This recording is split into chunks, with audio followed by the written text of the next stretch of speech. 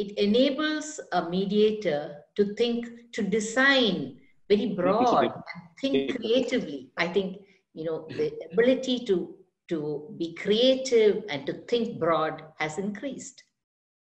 Another point I realized in virtual mediation, the attention span of people on screen is not too much. They have not committed a day to mediation. They have not braved the Bangalore traffic. So when they do all that, they're ready to take a little more time and give a little more time.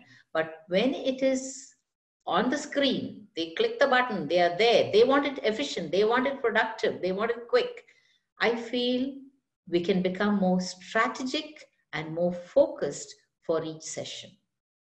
The lawyers and the parties are guided to be more strategic and more efficient.